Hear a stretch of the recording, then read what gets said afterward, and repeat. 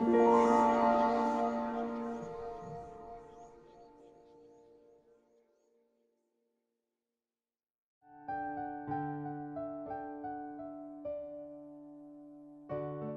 see, okay, now recording is progress, very good.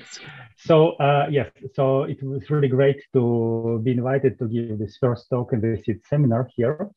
And yes, I'm very much pleased with that.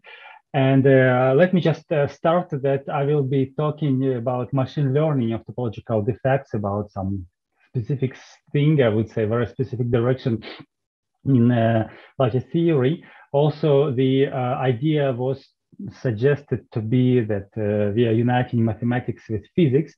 Right now, a little bit debate towards computer science in that direction to give you some flavor of machine learning, how it is applied to physics. And I would like to say that it's a very, very kind of a small aspect of what we are doing or what people are doing in physics and from the point of view of numerical machine learning technique. It's very interesting.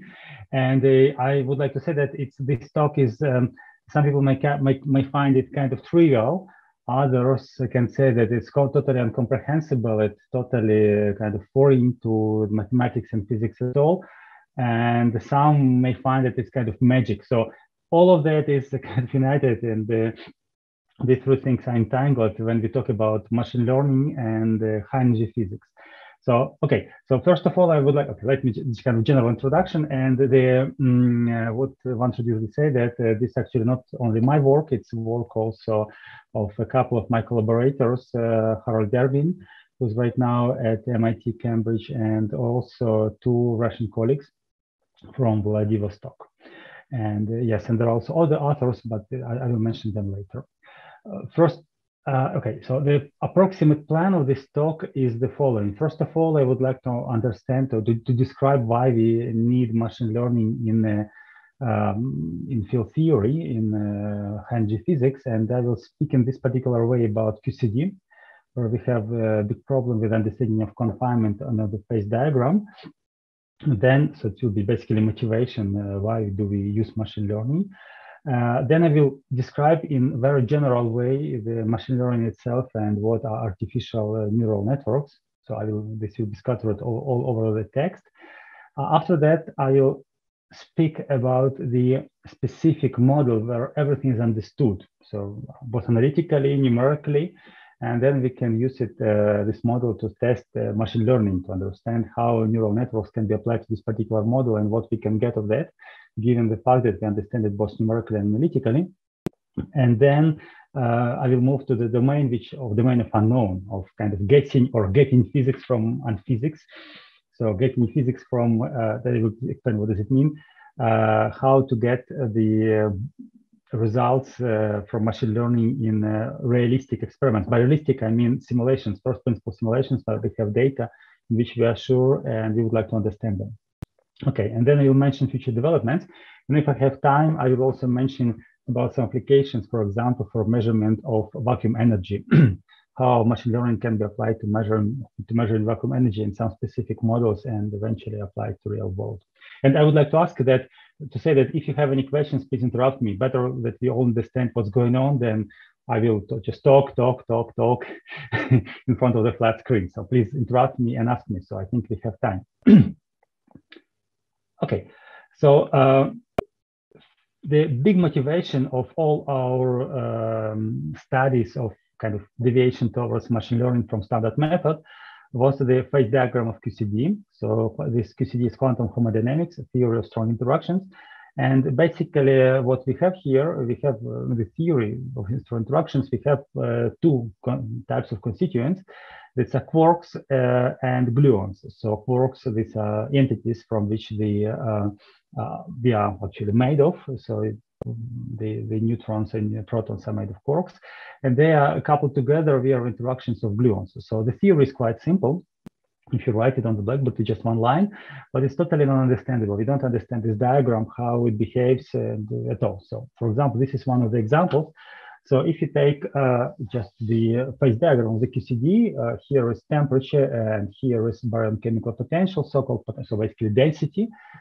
you'll get this complicated diagram, which is basically the guess, because neither theoretically nor, I would say, neither numerically nor experimentally, we cannot recover this phase diagram. That's analytical guess, and there are other suggestions for this type of diagrams here.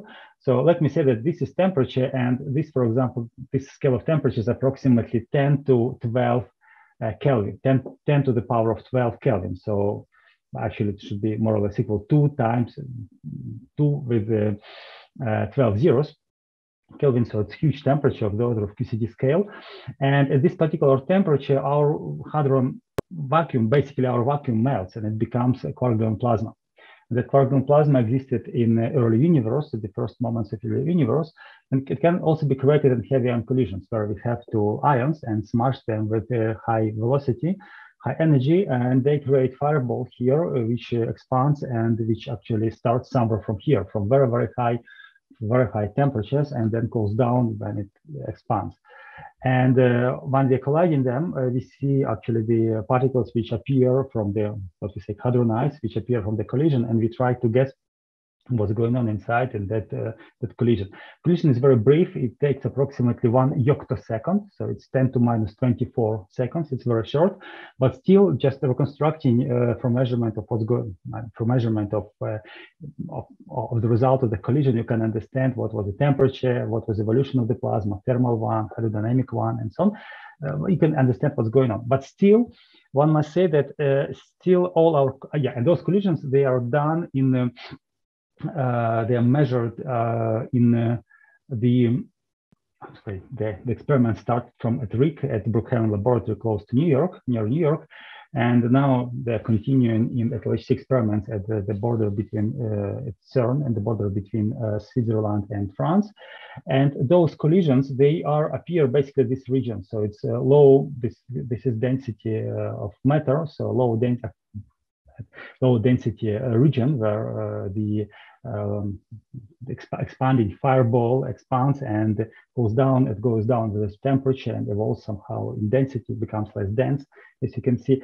So, and those collisions, they cannot still reach this point. So it's just, there is an idea of low energy scan, but it still cannot reach this point. At least we don't have kind of exact position of the point where, and this point implies that somewhere at density temperature diagram, there is this kind of endpoint of first order phase transition. So here we have first transition line between low temperature gas and quark-gluon plasma, and in between them there is a transition region. Moreover, there is even worse. If you just look at low density region, which is 0 baryon chemical potential, and start here, we can perfectly simulate on the lattice. We can perfectly simulate this line, while this line is not actually for us. It's not possible because it turns out I don't have time to deal with that in detail in this talk. But it turns out that it's impossible to simulate dense fermionic matter or even dense bosonic matter in on the lattice. I mean, in numerical simulations, it's totally impossible. So we can only guess what's going on here using some approximate methods. But if you have 0 density, so if you have basically vacuum and you start to heat it, you know that when you heat it just with some collisions or with something else, if you approach this point, you know that at some high temperature, you will finally find the quark-gluon plasma. That's when quarks are moving around, they're deconfined, because in our 0 temperature world, basically, we are working basically 0 temperatures. Quarks are confined into neutrons and protons. And here we know that vacuum melts basically, and this temperature is approximately 155 MeV, the temperature of phase transition. We know all characteristics. It's really difficult to do simulations. We need supercomputers, but we know numerically basically all the details, what's going on there. Also, there are a lot of questions, of course, but you don't know the mechanism. We don't know why here we have quarks which are confined into protons and neutrons. So we have, we cannot take out quarks or proton and neutron. They are inside, they're confined, they are glued together, and it takes huge energy to take them out. But once we take it out, then they will not come alone. They will come always with pairs, so quark and anti-quark. So they will always kind of confined into some bags, and which we call hadrons. So why we have here confinement, and here we have deconfinement when we have the soup of those atoms, or sorry, of those protons and of those quarks around, so they are not bind into into protons and neutrons. So that's basically, I would like to say that here at this line where we have zero density and huge temperature, we can do that numerically. We still don't understand what's going on with the theory. So we have everything, we have our simulator, we have our supercomputers, but we don't understand the physical mechanism. And it was a problem which appeared many years ago, I think decades ago, and people still have big question marks. There are many models. So the idea was whether we can understand what's going on here at least, or close to that point, from machine learning, and then go to higher regions where, for example, we can see, for example, this where we have low temperature and relatively low temperatures and high baryon density. We can reach cores of neutron stars. We can get to some very unusual color superconducting regimes, which are suggested but have not seen. We cannot see it neither numerically nor analytically. Okay, only analytically, but not neither numerically nor experimentally. So the idea is that to explore the region of strong interactions and finally come to the region of early universe, understand what was there. So that was a big aim.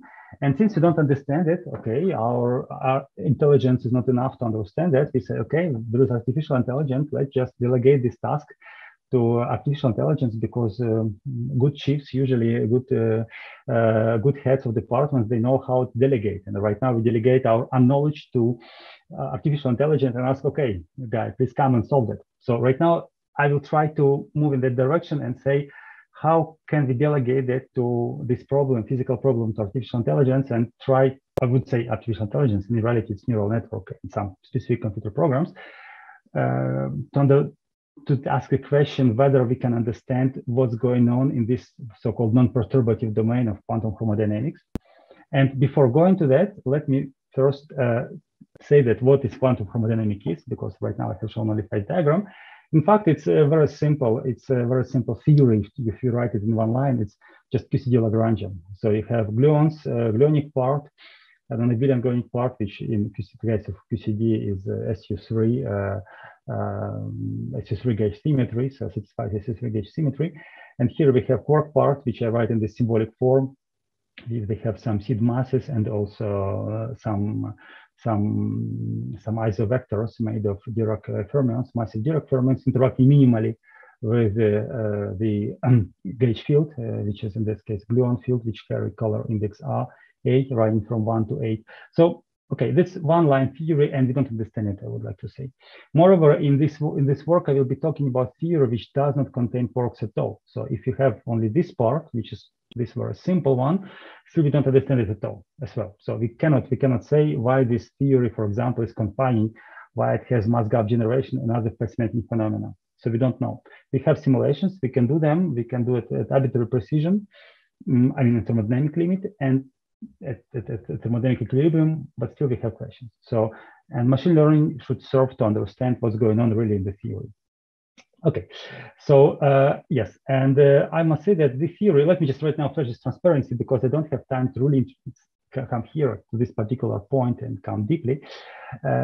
So as I said, there are two phases here at this line. So we have a high temperature phase and low temperature phase. This phase is the confinement, where quark can spread everywhere and just move around. And this phase is confining, where quarks, antiquarks, or three quarks together are bound into hadrons. So they cannot move except for moving together in the form of bound state. So this is confinement phase, and this is the confinement phase. And then you put system on the lattice, so you discretize the world and simulate it as in computer. Then there is a question: what is the parameter which distinguishes between two phases? How you discriminate between them? And this parameter is called Polyakov loop. It's just the integral, just ordered integral of force component of the gluon field along the compactified direction. Okay, right now I have only to say that because I don't have, I mean, again, time to describe this in details. But once, if you want to just discuss the gauge theory or any theory in thermodynamic equilibrium, one of the best ways to put the system in the computer, maybe the single one, effective one, is just to consider the rotation of the theory from Minkowski space, where we live, to Euclidean space. Just consider big rotation. So just rotate time to imaginary time call it X4 instead of X0, and then compactify it. So to make it, to make this direction short. And this short direction, which is here denoted tau, is inversely, the length is inversely proportional to temperature, just 1/t. And where t is temperature. So, and this compactified direction will signal time. And if you consider this integral along this time along of H4 component of the theory, then this quantity will become ordered parameter. It means that it will be related actually to the free energy of a single quark. So if you take single quark, put it in the vacuum, this quantity will become exponent of minus free energy divided by temperature. Since we work at non-zero temperature, then this quantity is finite usually. But if you are in confined regime, it's impossible to put quark in the vacuum. It means that free energy is infinite, and this quantity is zero. So at low temperature, we have basically this quantity is zero, so order parameter is zero, and we are in confinement regime. But once we are able to liberate quark, and if it can move freely, then free energy becomes constant, or I would say non-infinite, and this quantity is also becoming non-infinite. So then expectation value of Poisson loop becomes non-infinite, and then we can distinguish between two phases. So zero in confinement phase and non-zero in deconfinement phase. And that's how on lattice we define where we are. Okay, and that's what happens in experiments normally. So it's we can just disregard what is written here. Basically, you have many points here which collapse into the single curve, which say that actually the results, lattice results, are perfect, very good. So here is temperature, and here is Poisson loop. And it says that at low temperature we have quantity close to zero, and large temperatures we have non-zero, and we have smooth crossover regime between hadron phase and quark gluon plasma phase, which signals smooth transition between confinement and deconfinement regimes at the temperature approximately 170 MeV. That is done, yeah, in QCD. But okay, I don't have time to discriminate between different types of transitions here. But it's smooth crossover, so we don't have really phase transition here. But still, we have some kind of transition between confining low temperature phase and deconfining phase. Okay, good. And so again, what is confinement? So zero temperature quark gluons form bound states. They are called hadrons and maybe gluons, which are made only from gluons. Also, one can say that they have some admixture of quarks as well in real world. But we have some confined quantum excitations which don't care so-called color at all. So it's not, they don't have gauge degrees of freedom. Then, so confinement of this color occurs. Confinement of quarks is due to dynamics of gluons, not quarks. So that's why we can disregard quarks, dynamical quarks from our theory, assuming that we don't have virtual quarks and we work only with gluons. So we can consider pure thermal theory. So pure thermal theory means that we work only with this part of Lagrangian, disregard quarks. And then we can introduce static quarks, which are probe quarks, to study their free energy using this operator, which is Poisson loop in the theory. And then, since, as I said, mechanism of confinement is not understood, we can ask ourselves, how can we understand it? So what can be the models which are responsible for confinement? And in fact, there are many models. There are models which are based on so-called center vortices, abelian monopoles, abelian colorons, some instanton dyons, so some semi-classical configurations in the vacuum, many different models. I will not review them here, but I would like to say that theoreticians have very nice imagination. And we would like to ask, what is the real truth? How can we join those communities? Because each of those models have some deficiency, they have some problems. And what is the result? How world is really created? And how this world of how confinement is created in this world, why it is so. I mean, we would like to ask. And to answer this question, yeah, we come to first principle lattice simulations, which simulate our world. So we see the color confinement or quark confinement in different worlds in the first principle lattice simulations. We know that we have configurations. We have lattice configurations of gluons, basically frozen configurations of how gluons are distributed around, how they fly. We know them. And we know that those configurations are confining, but we don't understand why. And the reason is that there are too many degrees of freedom. You have billions and billions of data, terabytes of data in your computers, and this is big data problem. So you have a lot of data and you would like to understand what's going on inside. You need kind of single answer or short answer, and it's impossible because there are numbers. And now we turn to machine learning because it's a computer science which deals with big data. It deals in our world. I will describe it later, just very shortly. So motivation of this talk again is how can we recognize mechanism of color confinement with machine learning. So I would like to stress this is motivation and not the aim, because it turns out to be very difficult, and I will explain why.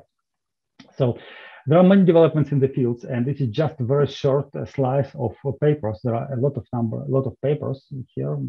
Latest one appeared basically a few days ago on the confinement problem and the machine learning, which people try to approach it with machine learning quite recently.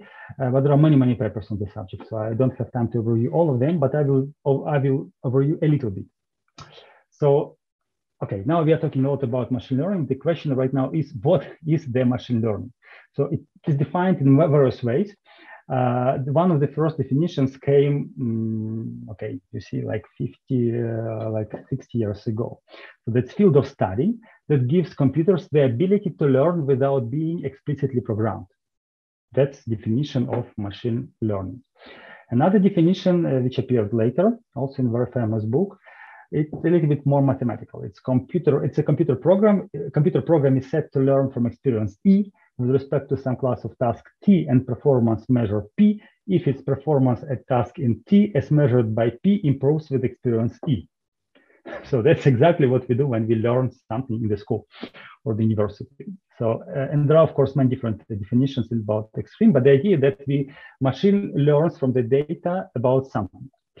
And this machine learning applies everywhere right now. So it's a pattern recognition without explicit programming. It's quite flexible. It is very generic. So actually no theory is needed. You can apply it to anywhere. And at some point it has some predictive or even creative power. So you wouldn't believe that it's machine which does that. And it has many applications like classification, regression, so prediction, transcription, translation, anomaly detection in anything, in any possible domain, denoising, so just improving photographs, and some synthesis. So, for example, predicting new faces of people, just generating them over machine learning. It has right now, it's everywhere. And in commerce, it's like in Google, in translation, because people can make money with that. So it's really a big investment. In science, it's also applied right now, but we use it kind of in secondary way, I would say. So at some point, maybe we just rediscover the bicycle next time, or just trying to apply it to our needs. But it's extremely important as well.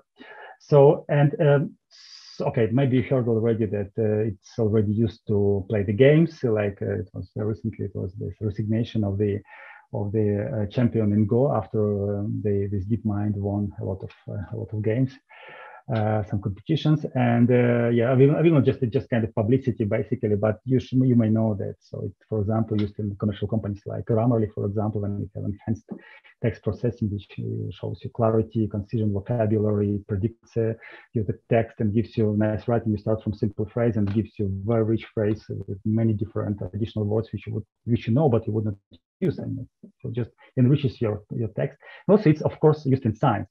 So recently there was big development in protein folding, which is one of the greatest problems of life, I would say, in biology.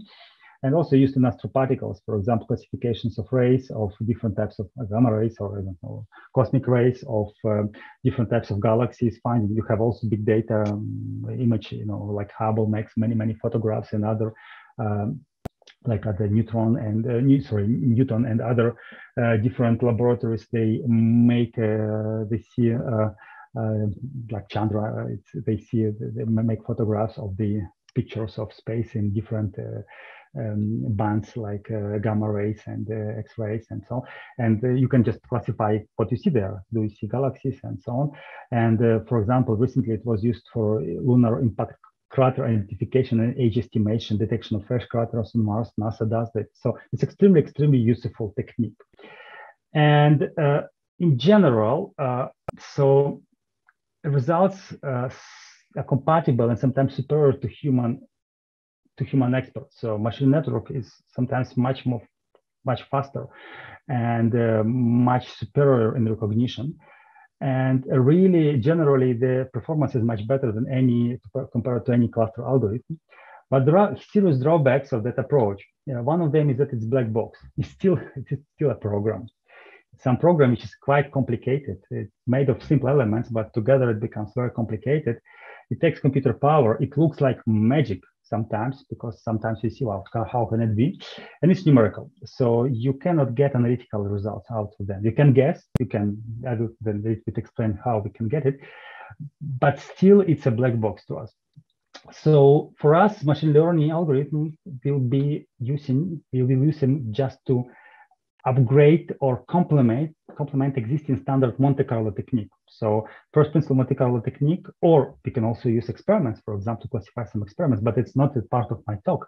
So it will help us to classify, to understand, to deal with this huge number of data which we have in our experiments or numerical simulations. But still, it's a black box magic and it's numerical. Okay.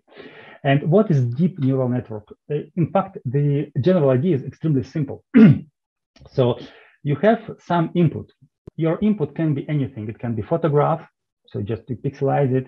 It can be in our case, it's Boolean configuration. It can be some history of anything, some earthquakes, for example, some readings, so anything. So you can get any big data with many inputs. So input, in the case, you can think of the photograph, it can be the pixel, and you can characterize it somehow. So it should be color and intensity, for example. In my case, in the case of Boolean QCD configuration, it will be just the value of the field at some particular point and some particular direction. That's all. And there are many, many points on the lattice. So we discretize the point in terms of the lattice, and then we get it and we look at it. Just to get basically like a huge hologram, big hologram, the slice of just some configuration of gluons which appear in the vacuum, basically virtual gluons which are fluctuating there. That will be our QCD configuration. Okay, then we input it, and then so every point, every x has some value corresponding to the value. For example, in my case, it's just the strength of the field. So fields are fluctuating. It can be thermal fluctuations, confining fluctuations. I don't care. It's just value of the field.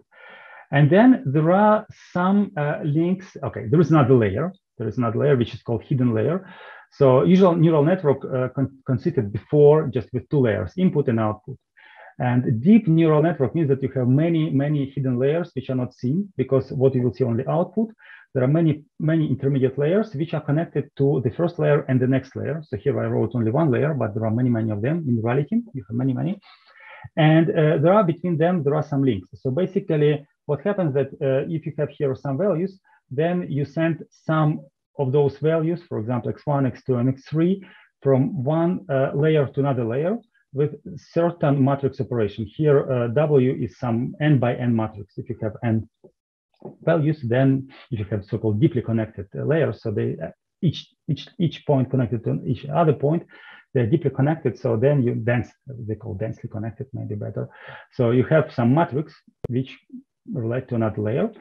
And this matrix in general is arbitrary. So, okay, it's not defined. You can have some classes of matrices, but in general case, it's some arbitrary matrix. And then once those data come into that neuron, so this part is called neuron right now, it comes to neuron processes it. So basically what means that neuron applies some function to those entering points. For example, it can say, take average of them and then apply some other function, which this ReLU function, for example, which say that you just average over all input values, and then you take value, call it value xi, and then consider a function which is xi times theta of xi. So theta is unity when theta xi is bigger than 1, and 0 when xi is smaller than 1. Or you can take sigmoid function, for example, which belongs from 0 to unity. So it's very, very simple mathematical function. One shouldn't really invent anything there specific. It's some simple functions which are applied, and then you get new layer. And this layer is can have exactly the same number of points or of neurons, or smaller number. So the idea is that to make those layers as less dense as possible. So then consider next layer, then next layer, another layer. and then invent such coefficients here, such matrices in such a way that they solve your problem. So basically, it's yeah, it's said, of course, for non-specialists a little bit strange way, but that's life. So and then at the end you get so in the beginning you have huge configuration at the beginning, and at the end you get something very simple. So you get basically output here. There are only two values. For example, one value says you what is in which phase you are right now, either confinement or deconfinement. So you have either 0 or 1, or it gives some characteristics. For example, in this case, it's the value of chiral condensate, of mass gap, or anything physical which you would expect your theory contains and should contain. So in the beginning, you have big configuration with millions or billions of data. At the end, you have two simple output. That's exactly what we expect to get. Now the question is, okay, does it work or not? In fact, in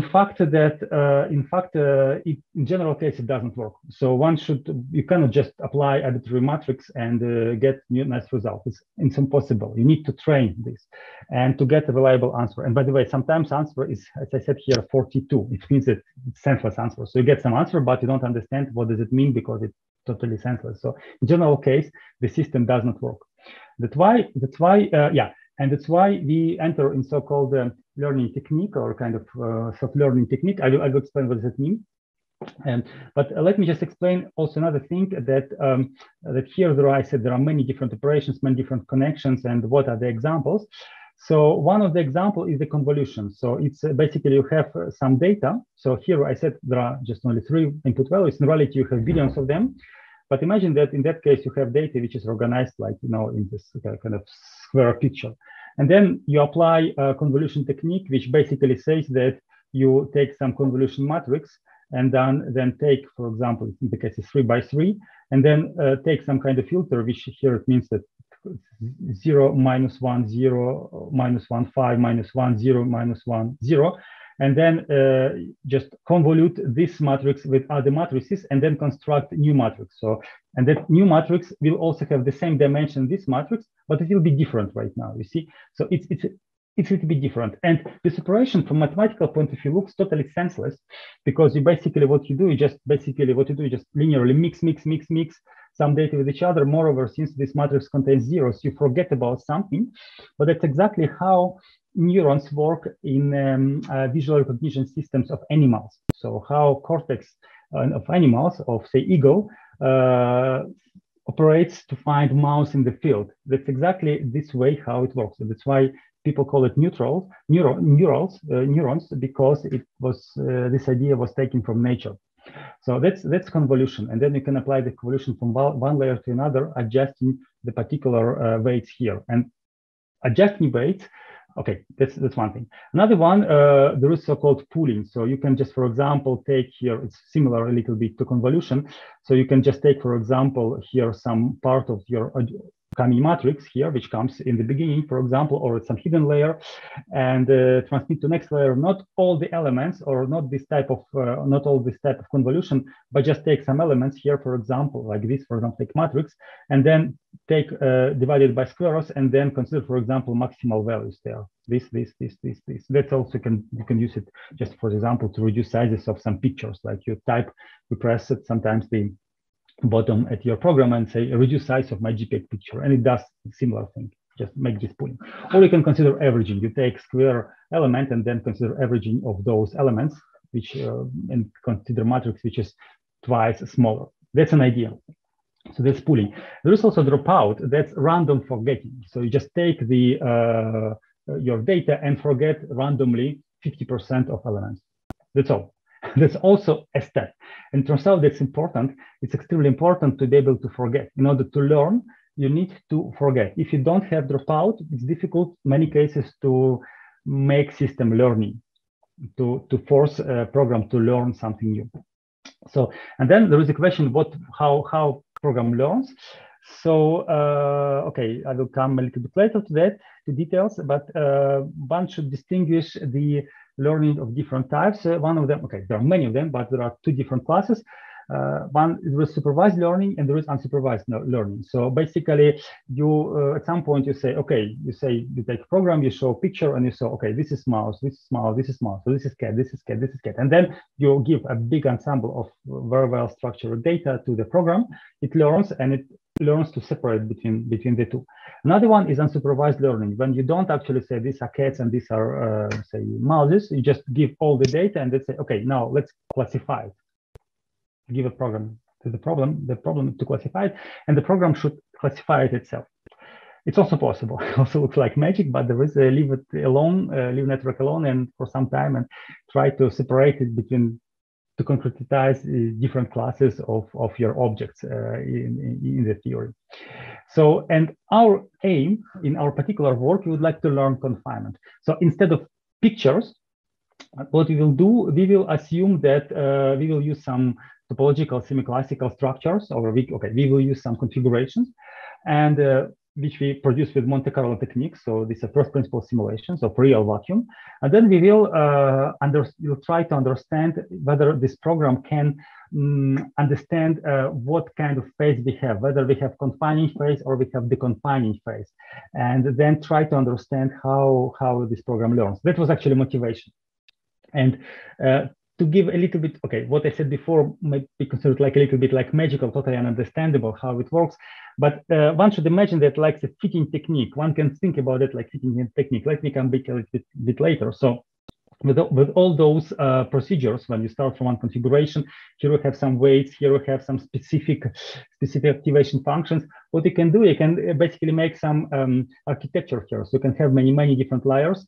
Here you, according to your experience, program some specific activation functions, and then you say, okay, now let's do the following. Let me say, let me just feed my program, this particular program. Let me feed those input values, so some specific configurations or photographs, anything, and then at the end, the program will give me some value here. Say 1 or 0, for example. 1 will be, for example, cat. 0 will be mouse. And then I say, okay, I give to the program some data, photograph of the mouse, and then it gives me cat. I said, no, it's not correct. Come back. And then, so I will always tell to program what it is exactly. Is it cat or mouse? And program will try to adjust those parameters itself randomly or non-randomly according to some scheme, and finally to fit them in such a way that it learns, it gives me prediction of what is cat, what is mouse. That's supervising easiest way how to, okay, not easiest, but a simple way how to work with the code. And at the end, program will adjust such parameters in such a way that it really predicts what is cat, what is mouse. It's a very simplified way. Of course, it may not work. It may not work because you have chosen wrong functions here. So you can take different, I here presented 2 of them, but there are many of them. You can take another way and try to get a gain and try to construct architecture and try to understand how program works. And then there is an interesting point here why I say that you can ask me, okay, you just say me right now how to make a program. It's not understanding, just making program. How can you use that to understand anything? So the idea is that is the following. Then once the program have chosen those weights in such specific way that it, say with 95% correctly predicts nature of your configuration, for example, then you can look at those weights and see how those weights are distributed. So basically, to say roughly, if the program learns exactly how to predict configurations, how to predict physics, you can stop it and then kind of open brain and see how those weights are distributed around to understand what it found actually for you. And then after this preparation of the surgery, e-surgery, you can understand what physics was behind all that. So that's the simplest way how to explain how this neural network works. So in that way, we asked our question, okay, whether this technique works or not. So we consider it modest, very modest aim. We took a very well-known toy model. Maxim, sorry, I'm interrupting you. I have a question from Utku. Thank you very much. I have a question. Can we go back 2 slides? Yeah.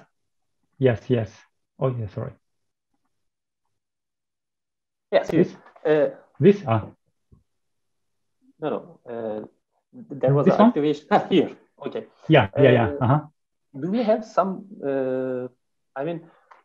These activation functions are depend on the model. I mean, what is the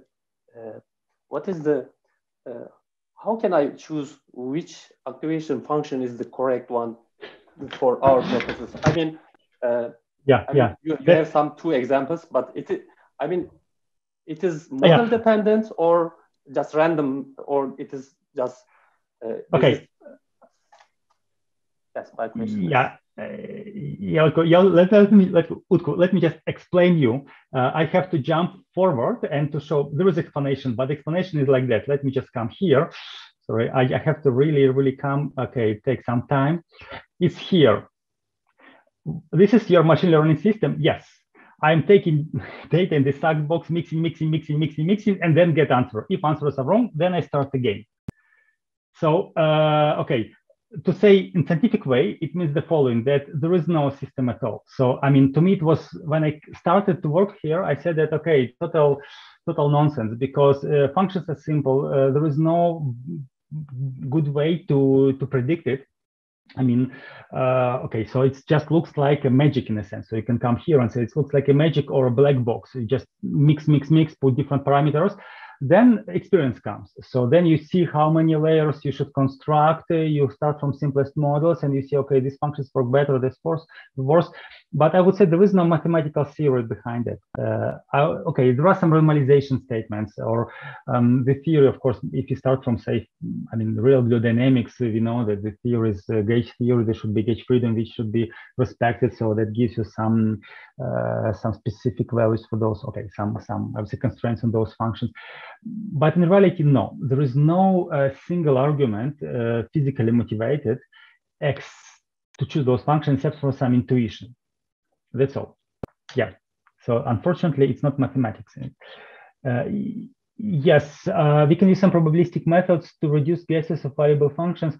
Yes, that's called actually, you know, usually you give architecture. So I mean, those functions yourself, those functions by definition, those functions may have some parameters.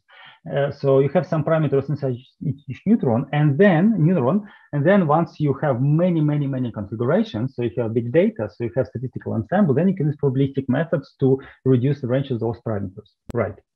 That's correct. That's fine-tuning. That works. Basically, this procedure should be considered like a kind of extremely big fitting function, which is highly nonlinear at some specific class of tasks and specific class of configurations. And that's how it should work. So to me, it was completely, I would say when I started to work with it, it was completely like a black box and completely unsatisfactory. I just decided to try because, okay, there is another method. Why not to try in our field?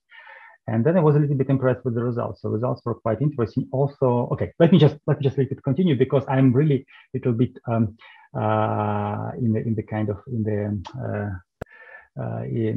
delay. I mean, I delayed a little bit.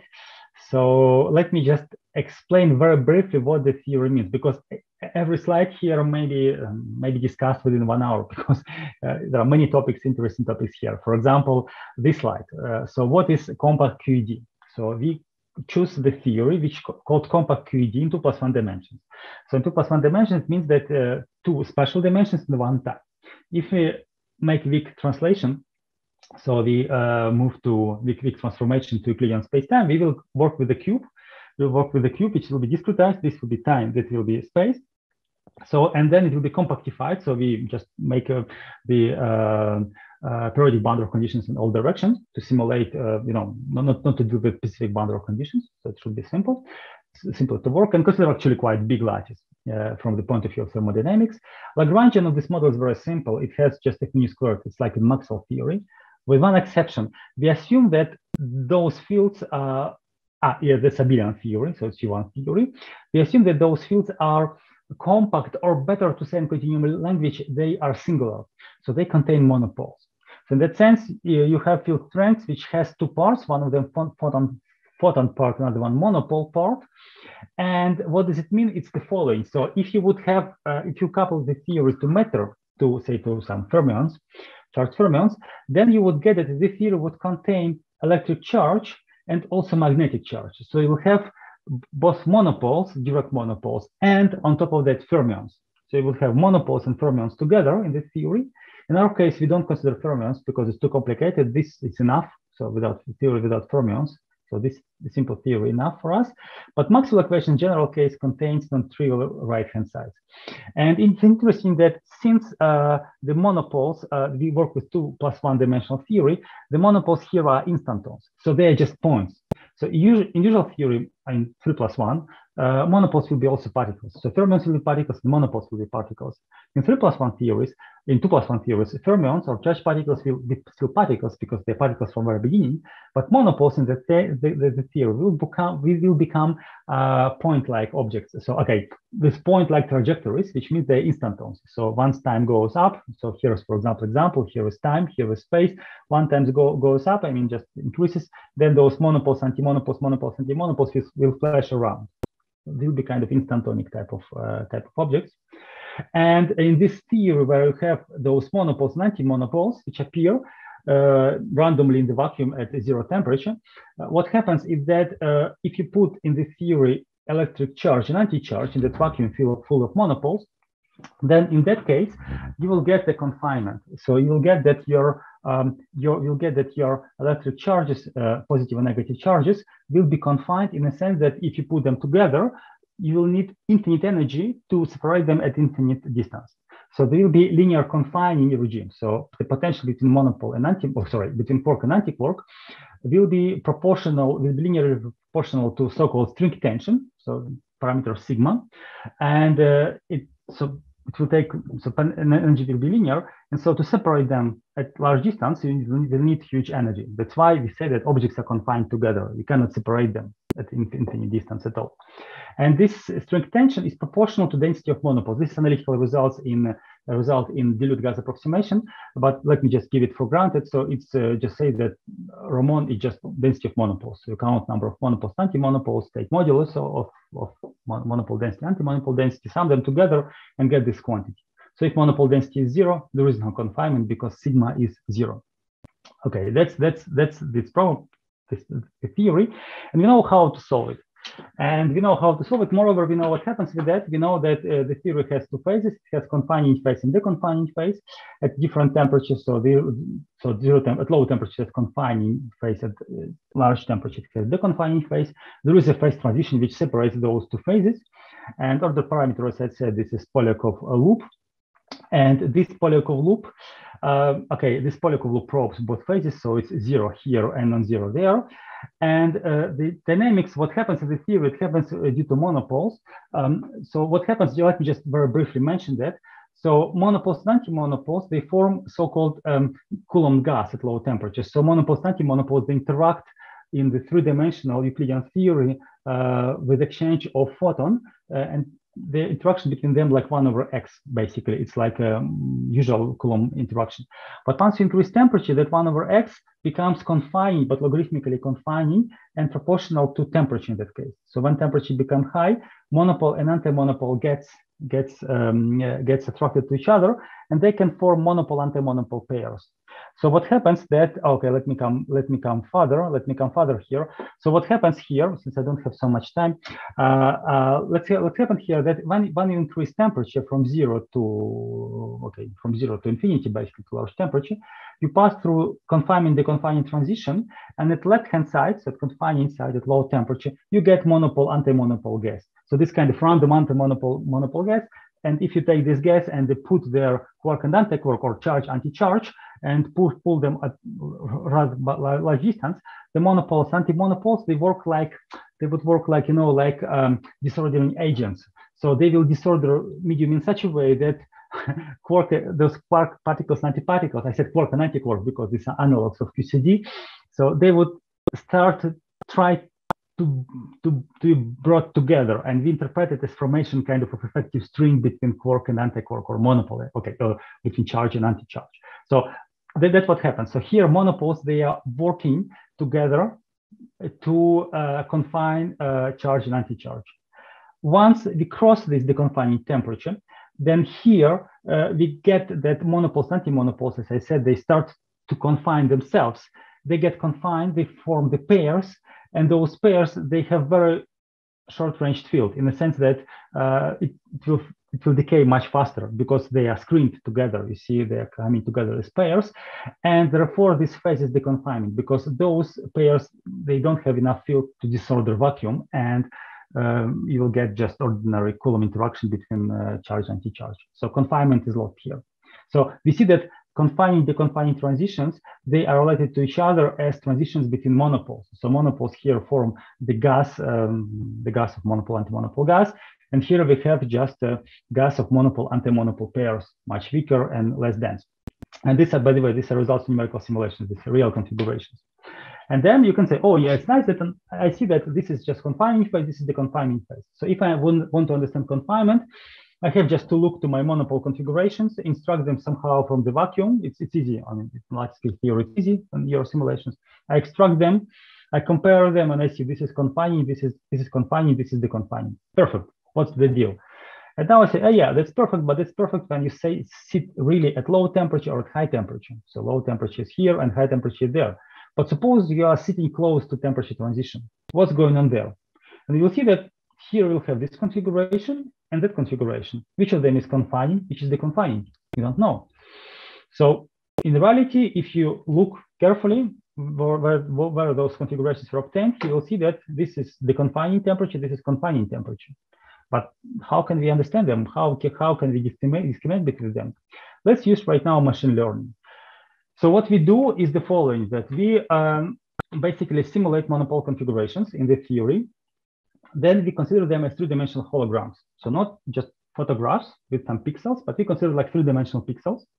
And each point in space corresponds either to empty space or monopole or anti-monopole. So we get kind of black-white, I would say, or black-gray-white pictures. And those monopole anti-monopole configurations are fed into the program. After that, we train it. We say, okay, now we have confinement. This configuration is confining. This configuration is deconfining. And we try to feed this to the program, which I said before, which I described before. And it learns, it adjusts weights. And after that, we give to the configuration new unknown data and say, okay, please say us where we are, whether we are in confining phase or deconfining phase, and try even to calculate some quantities from there. And I must say that there was one quite interesting work 5 years ago, which was published, I think, in Nature or Nature Physics B, or sorry, in Nature of Nature Physics. This work actually say that, in fact, it's how the system learns what is the phase transition. I mean how the artificial neural network can predict whether we have phase transition or not, whether we are close to phase transition or far away from it. And that's exactly, it learns exactly like a person. So when I show you this configuration, you say, yes, that's confining. Then I show this configuration, you say, yes, this is deconfining. And why? I said, oh, yeah, because there are many monopoles here and they're distributed, randomly around. And here there are only monopole, anti-monopole pairs, and there are a few of them. So you know that. But once I give you these two configurations and try to say okay, could you please guess what is what, which is confining, which is deconfining, you are confused. You're confused, you don't know which one of them exactly. And that's exactly what happens with the neural network. You can identify some quantity, which is called you can call it confusion measure. And when neural network get confused, basically doesn't know what to predict to you or give some random predictions, that means it's confused. So that means that you are at the confining regime. Okay, you are at confining the confining regime, you are very close to the phase transition. So it's exactly the same as usual person would do. Numerical simulation based on artificial neural networks would do exactly the same. So we can learn about phase transition just by confusion. So basically, let me just again go a little bit further, because I a little bit stopped at the very beginning, explain what QCD is and what is a phase diagram there. So I take a little bit more time. So our objectives are the following. Just what we do, we just take a theory at some lattice. Our lattice is basically time direction is 4, space direction is, for example, 16, or we take also 6, 4, 6, 8 in time direction. And in space direction, we take 16 and 32, for example. And then we simulate our theory in the lattice, generate monopole configurations or look to original gauge fields, and basically generate many configurations. In this particular work, we considered only monopole, anti-monopole configurations. Then we took a neural network in more or less simplest way. So we have convolution and dense layers. So all layers are connected to each other, all neurons are connected to each other. And we have some specific convolution matrices, which basically operate, basically smooth all data, this big input hyper, I would say, big hologram consisting of monopoles and anti-monopoles at the pixels, and use supervised learning techniques. So the simplest one, we know at the beginning what is monopole, what is confining phase, what is non-confining phase. The number of parameters is huge, more than 1 million of parameters, so it's not usual fitting, but still it works. And our architecture is quite complicated. I will flash it briefly. You can look it later. I will send my PDF file, or we can talk later because my time is going out of that. So basically what's going on, we just have some input of monopoles, and then we have different activation layers. We have some normalization functions. We have pooling, we have dropout. Dropout means that just randomly forget about some pixels, saying that they're not important. And the system learns itself. So it adjusts parameters to come back and to predict the confining regimes. It says us whether what kind of polycle loop we have, what is the value of polycle loop, predicts also our monopole characteristics. Okay. And then, yes, and as I said that we have it was a question before, we had a vast diversity of different architectures. And we have, so our choice of this particular architecture depends on us. We have chosen that because it works very well. So we just make it more and more complicated.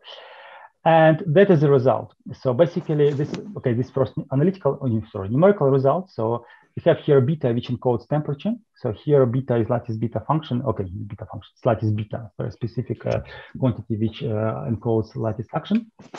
And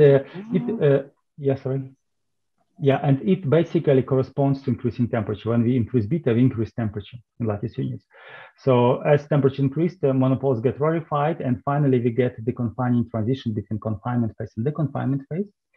And then we fit all that to the lattice. So we just trained it at some specific a few points here and there, but not at the transition point, really far away. And then we just, what we do, we just basically give kind of training courses. So we give configuration and say, okay, now adjust parameters, which describes that this is a confining phase. So we give it a polycle loop, which we know, and try to for the program to adjust its parameters in such a way that it predicts polycle loop very well. So, and it actually takes not so many configurations, like only 2,000 configurations to learn the parameter and then to validate them. So to validate, I would say that it's kind of optimized them very well. Sorry, just I have no time to really to go to deep details. But once the program learns it, you can then ask the different questions. So suppose the program learns the configurations, you can say whether we can predict, for example, value of polycle loop. And here, for example, beta is temperature, and here is the value of polycle loop, and it is distributed over all configurations. This is histogram. This is real histogram. And this histogram, which artificial network predicts given just configurations.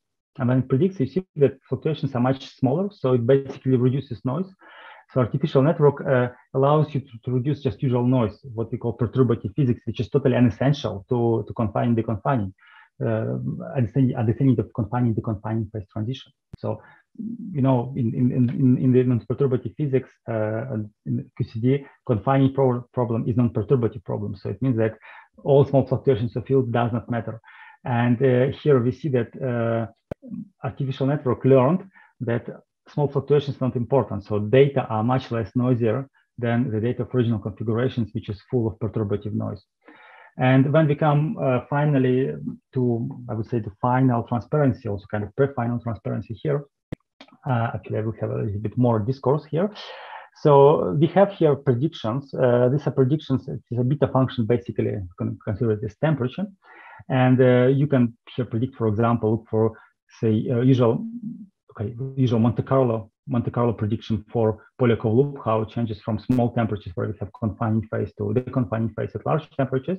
And here is prediction for monopole density, for polycle loop coming from machine learning techniques. So it's a little bit different one. And the same is here, say these are different lattice sizes. So you have real prediction and the prediction coming from real result and prediction coming from machine learning. And also the same for monopoles. For monopoles, the relation is a bit better. But I would say that real value of molecular loop is not important. It's important where transition is, where the curvature of this line is the biggest one. And then also the system predicts, as I said, predicts whether we sit in monopole, in confining phase or in deconfining phase. And here, what is critical here is that this is just basically different lattice configurations, different values on the system.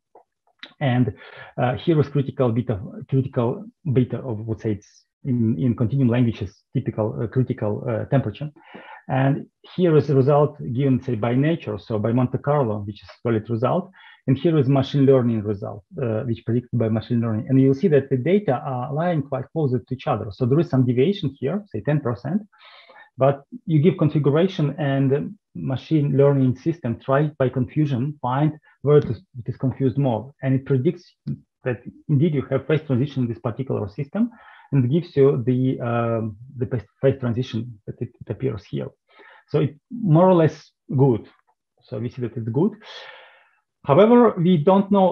I will take a little bit more time because I was a little bit, took too much time for me just discussing the what is QCD. I mean, I would like to a little bit to demonstrate that the question that, okay, we see here that in this toy model, things work, but in reality, I must say that we don't know why. So we see that things are working, prediction is working. So, I mean, it can predict with 10%, even sometimes better, predict the position of phase transition. So you give some limited number of configurations, gives you, and then give different configurations which programs have not seen before and can really discriminate between confining and deconfining phases. But we failed to understand why. Really, we failed. We don't understand. We prepared this brain, but we don't see why it is so, how a system learns itself. So for us, it was a black box. How decision is made. So it's still a dream. And to ask this question again, maybe in real configuration, in real world, we took next step and we considered the SU-NML theory. So basically, we considered gluons, SU2 and SU3 gluons. So SU3 is a part of real QCD, SU2, and this more simplified system. So we take we have two different types of Young-Mills systems. And what we did, this is again the phase diagram. So we believe that we can really simulate, we can really use this lattice QCD or lattice angle theory to understand what's going on with confinement here at low densities. And again, to study right now gluodynamic configurations. So we removed fermions and just said, okay, consider only gluodynamics where we have confinement, deconfinement, and try to guess what's going on. And then after guessing, let's move in that direction. Try to kind of to use machine learning as a useful tool to come to high baryon density and to try to make prediction at high baryon density regions, which is actually impossible for any numerical method at all. So that was an idea. And yes, and then what we did, let me just very briefly mention that we tried to do the following thing. We tried to give to the machine learning system, to artificial network, the impossible problem. So what we did the following. We took very bad lattice configurations and tried to ask the machine to predict, to reconstruct to us order parameter, which was calculated at that particular bed regime. By bed regime, I mean that we took configurations which have very, very small volume. So we took lattice gauge theory at extremely small volume, and this extremely small volume means that you don't have any confinement there. It's just complete artifact. So it's just something which is similar, which is a little bit similar to that region. So if you would like, for example, to study high baryon density regime, it's very bad to start from that region because there is no density here. You need to have some small densities to come from low density point to high density point. So what we did similar thing, but with gluodynamics. We said, okay, we start from very, very bad point, where there is no confinement at all, and then try to ask system, could you please learn what is the confining phase transition should be here, or what is the confining, okay, what is confining parameter, or the parameter should be, which can distinguish between two phases, and then try to predict phase diagram try to reconstruct it. So, okay, this is our architecture of our neural network. Again, this is input configuration that we have some convolutions. Again, now we consider convolutions of 4-dimensional configurations, so we have quite complicated convolution system. We have pooling again, dropout at some point.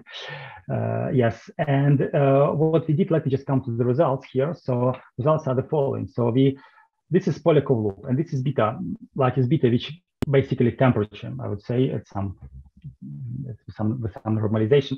So here, this point corresponds to deconfining phase, and this point corresponds to confining phase. And here we have Monte-Carlo simulations, which are orange, and then we have blue machine learning predictions. And we trained in this particular region, which corresponds to high temperature regimes, or given the finite size of our lattice, it's very, very small lattices, physically small lattices. And we asked the system to predict the order parameter at this particular point. So we calculated the order parameter and then say, okay, now with configuration, try to make an efficient way how to predict it then, those small lattices, and then try to extrapolate it through all the space, just in such a way that we give only you configurations, which we measured, and then try to predict us from those configurations the order parameter. And you see, the coincidence is really here fascinating. So the system is able to reconstruct physical quantity from the demand, and without knowing what is reconstructing, only new values. So input was huge number of data, millions, billions of data, and they only knew the answer, what should it be, and it find a way how to reconstruct it. And it happens, these good predictions happened at many different fluid dynamics. It was SU2 fluid dynamics, SU3 fluid dynamics, so different types of colors and different sizes. Here, plots are just different by lattice sizes. So it was very accurate prediction of the transition point in the case of fluid dynamics. So I would say that the summary, I'm sorry, I need to extended my talk for 8 minutes. So the summary, I hope that it was entertaining at least. So the summary is the following. So can the machine learning or artificial network with good training recognize confinement using topological objects? In that case, monopoles, which we produced by Monte-Carlo and gave to the neural network. The answer is yes. So it's possible. We really see it's very nice, it works nicely. Then can it find the order parameter of a phase transition? Yes, it also can find. So you can give configuration, don't know what should be order parameter, or you know what should be order parameter, but you can ask whether the system can guess it itself, and it's possible with reservation. Yes, it's possible. Even if you get very bad configuration, give very bad configuration to the system, it also will learn what should be the order parameter. And then the main question from which I started was motivation. Can we understand the mechanism of confinement in ML theory with machine learning? So the answer is no. Okay, at least not yet, because we don't understand. We tried. It was our dream, but it did not work. So too much data, too much preparation, surgery, and we could not find what's going on there, unfortunately. And I think nobody knows how to use machine learning exactly to that. But the nice point that this technique allows to reduce number of data, much smaller number of sets, and people still work in this direction. And so in future developments, what will happen then? So we can use artificial neural networks with Monte-Carlo to find, we hope still to find what kind of learning configurations responsible for color confinement in the theory, and then use this technique to come to finite density regime of fluid dynamics of QCD, because right now lattice simulations can work only with this very small domain around temperature transition. I mean zero density finite temperature transition, which is very well explored right now, and which is far away from, for example, neutron stars or color superconducting regimes, which are very interesting. We don't know nothing about that from the point of view of numerical simulations or first principle results. So that's our dream how to move. Okay, I finished. Thank you very much for listening.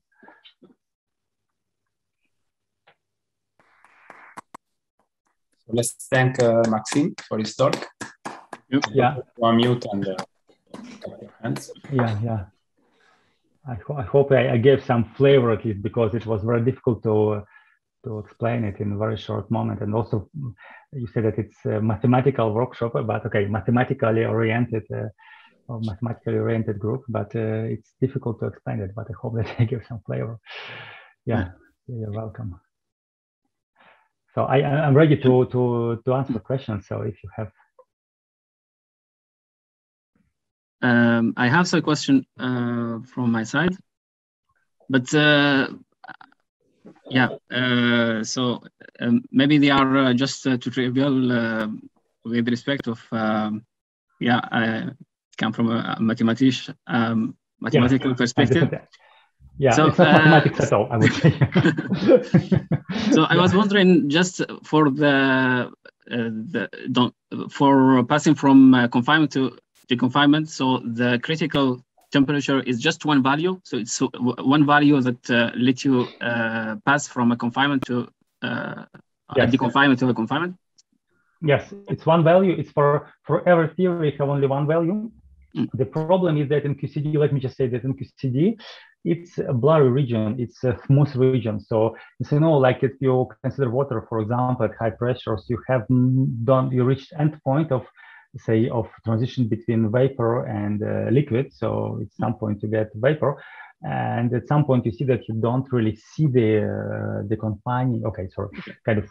So this is the reason why when you try to look to the monopoles, because you have said, if I understood right, that there are we can decide it in some region we cannot see on the images for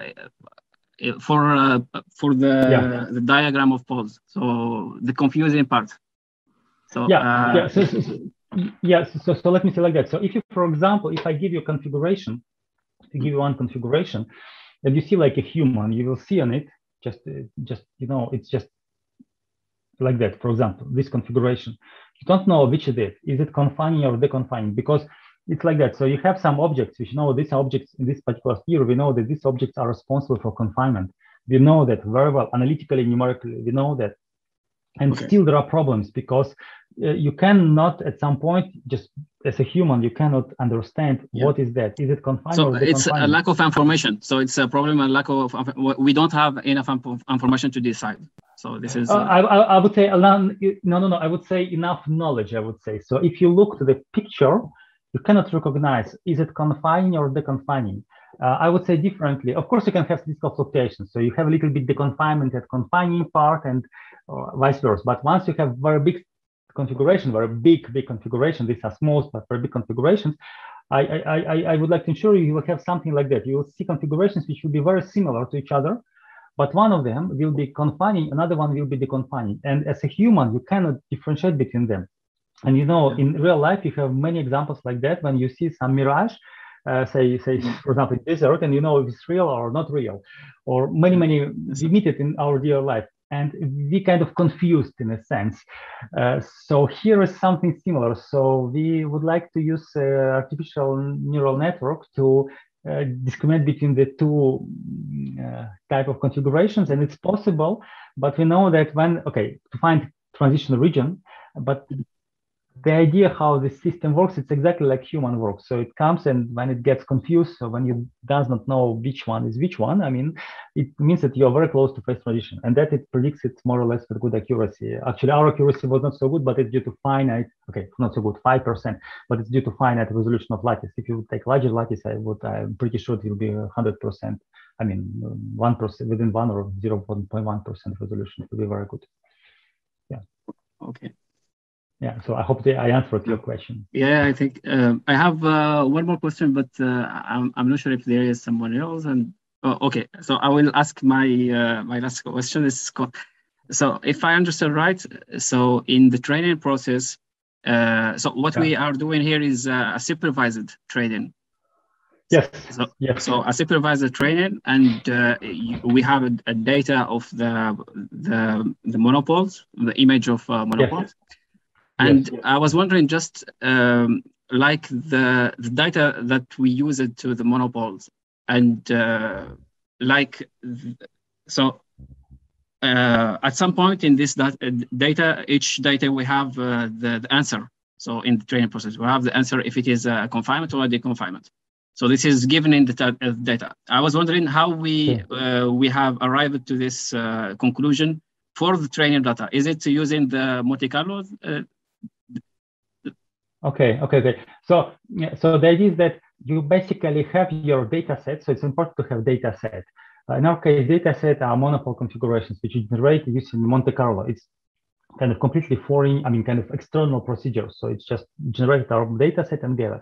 You can consider this like taking picture from real world. You know, sometimes Google asks you to recognize whether you see bridges, cars, or planes, and click to really show that you are human to pass to the system, for example. So that's similar thing. So we generate many pictures, but these are pictures of monopoles, and we treat them as a hologram, so three-dimensional images. Yeah. Black, white, gray images. Okay, we did it. And then we construct some, let me show if I have shown that.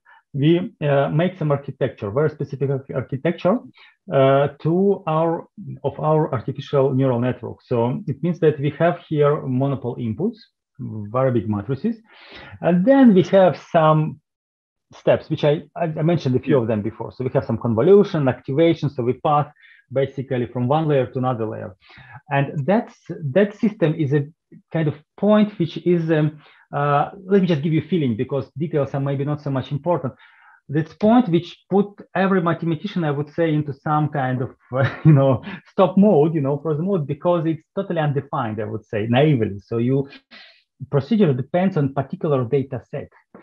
So you see, in this particular way, we found that this way is working, but it's not just a copy of something else. We just took it, we put one layer, we see, oh, it doesn't work. Then let's do it. Oh, it works better, but still. And then do another one. So data is reduce. So from very big configuration, the very beginning, say millions of data, millions of numbers, we get at the end, we get quantities like prediction of whether we have confinement or deconfinement. So basically 0 or 1, or vicinity between, kind of measure probability between 0 and 1.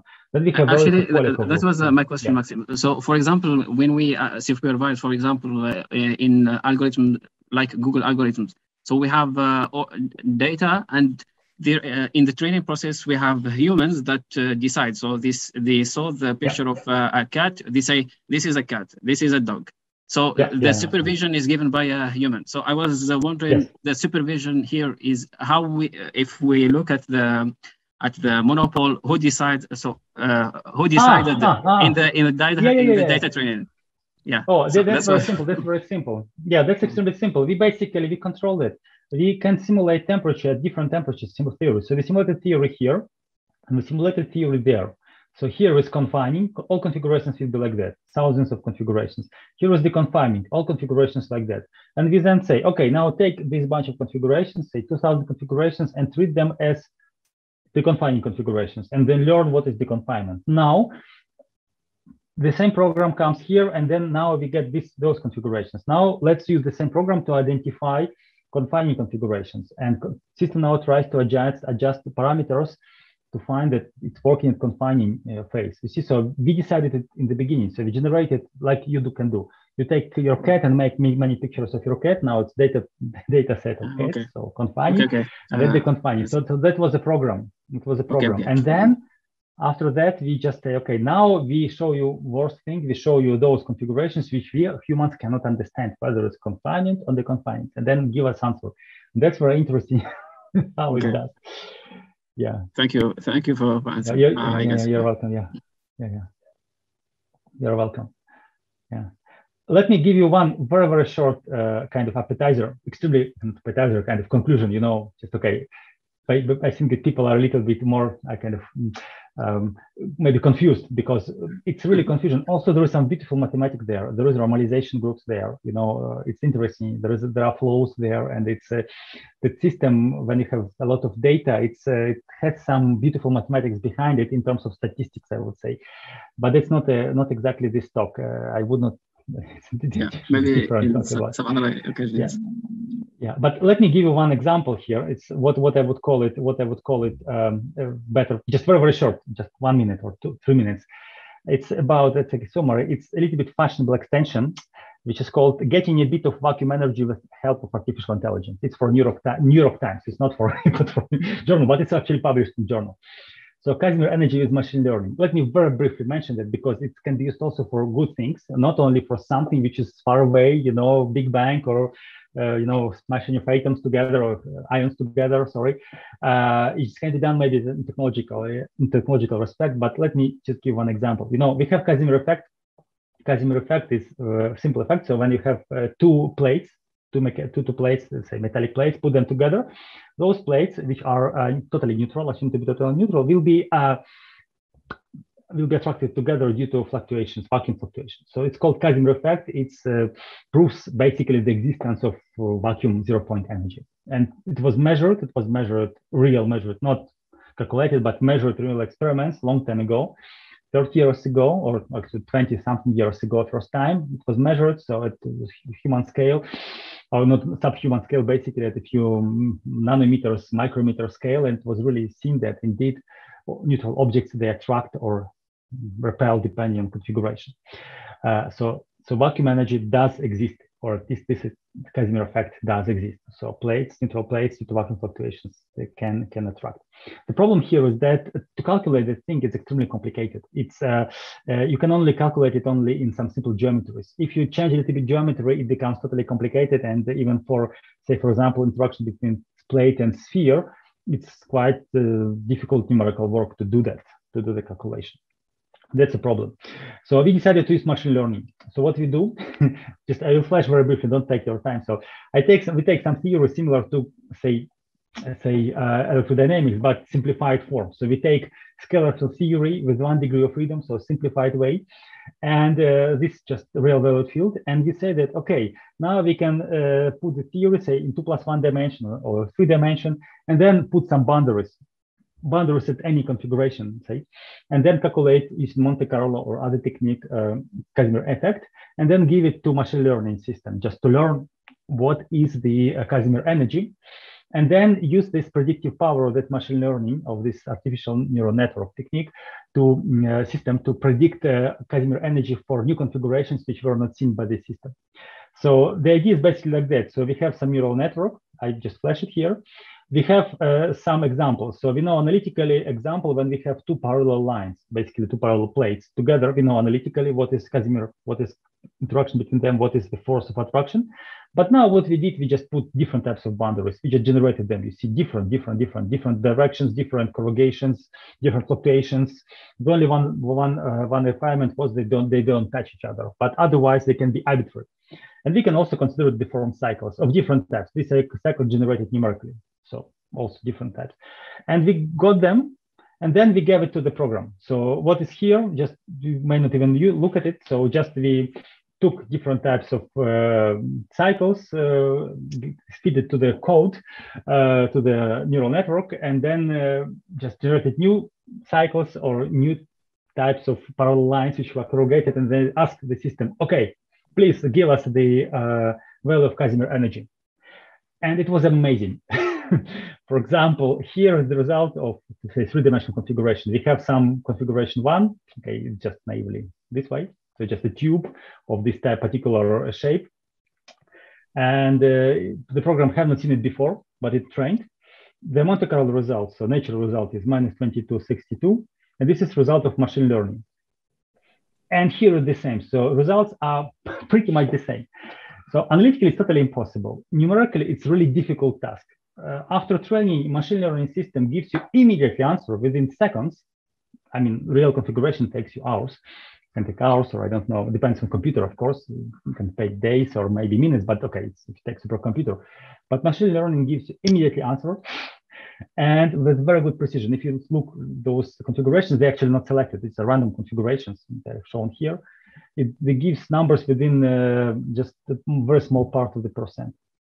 So I would like to say that this system has big power, and it's amazing. So to me, it was like a magic, a little bit. At least here, it's just very good prediction of Casimir energy or vacuum energy basically from nothing. Just after training, it gives you a very good prediction. Yeah. Okay. So I finished now. I'm totally finished. Yeah. I have a speculative question, a little bit. Yeah. Do you think that considering heavy-ion collisions, do you think that the machine learning techniques would be comparatively easier method to predict the physics in the quark-gluon plasma?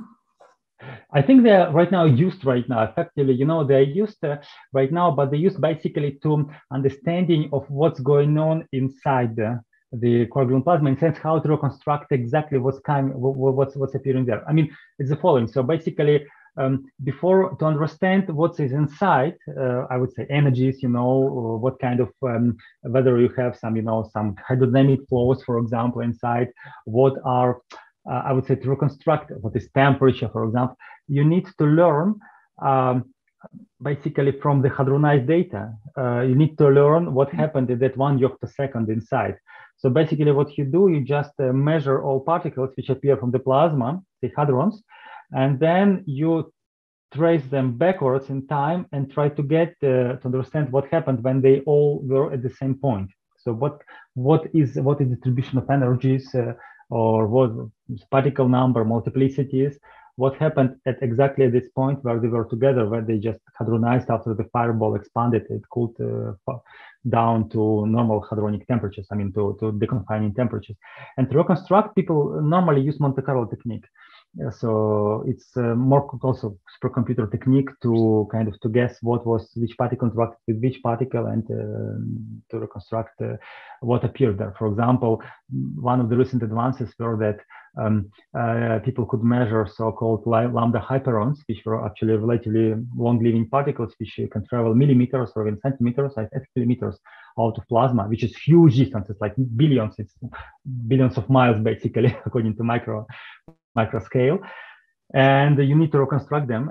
But they are decaying. They decay into various decay channels, including the proton. And you need to understand which proton comes from decay of lambda hyperon and not from just come from coagulum plasma itself. So you need to measure all particles and reconstruct their trajectories where they appeared and whether they match each other at some particular mass. And that's complicated. And the machine learning technique allows to, as far as I understand, according to papers, accelerate that and to learn exactly the state coagulum plasma, which happened at hadronization stage, which for us is kind of horizon of vision. So that's indeed happens. But what happens inside coagulum plasma, that's already for the not artificial brain, I'm afraid, but for the real brain.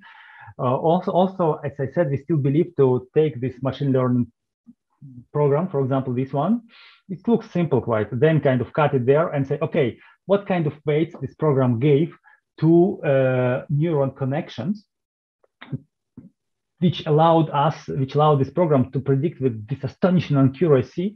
You see, you can compare those lines, the energy of vacuum energy for those particular boundary conditions. Let me remind you that they are not calculable analytically, it's total numerics. So that's an idea, but still, to me, it did not work. So it's not practical at all at the moment. So we don't know how to do that, unfortunately. So it's motivation, I said, but it's aim of the talk, I would say, but it's not reached. But it's motivation, it's fine. So we used it as motivation.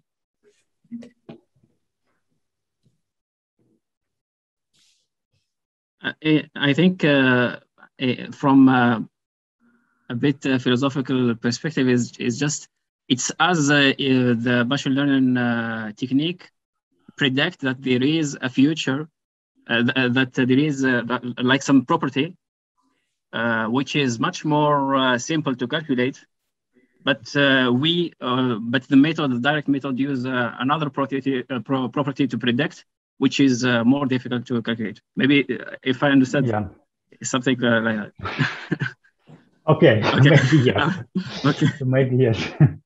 Yes. So scientists use in commercial applications, people use machine learning to make money, and quite successfully, I would say, very, very successfully. Okay. And here we want to understand nature, and I would say at the moment it's works like kind of help, for example, reconstructing those tracks, reconstructing the collisions, when you have heavy collisions or particle collisions, to reconstruct histories of particles, it works more efficiently sometimes than usual Monte-Carlo codes, like direct calculation, much easier and faster. Yes, that helps. But to substitute of our brain, at the moment it's impossible. So at the moment we were not able to really to understand what is the confinement in QCD, and even in this particular way, when I discussed this simplest model, we can predict phase transitions quite well, but we don't understand why it is so. So we know that black box works, so works quite efficiently and fast. It's really, really very fast. So especially this last my appetizer. Okay, appetizer, final transparencies when we have this Monte-Carlo prediction for really difficult to calculate quantity. It gives us very fast, very nice. To me, it was impressive, really impressive. But still, we don't understand why. So it's a good tool, but only numerical tool, unfortunately, at the moment. So let's see what happens in the future. We don't know yet.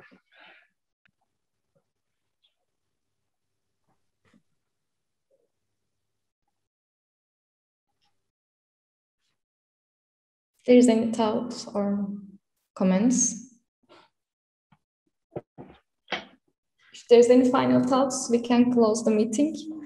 Thank you, Maxim, for this. Okay, thank you very much. Thanks so much. Thank you for invitation. Yeah, thank you for invitation. I hope to find another way to come to the if it's suitable in time, we will surely come to your nice series. Okay, thank you. Thanks so much. Thank you very much. But we can announce the next meeting, maybe. Yeah. We can announce the next meeting. I'm on Ormato, maybe present. Okay, so the schedule of the seminar is once every 2 weeks. So the idea is we alternate between physicist and mathematician. Mm-hmm. And so next talk will be Thomas Richard, who is a geometer in University Paris-Est-Créteil. So it will be a subject about geometry. So I don't. You can find the details of the talk on the website. So I hope we will see you again in 2 weeks. So this is. Okay. Bye bye. Thank you very much again for the invitation. Thank you. Bye.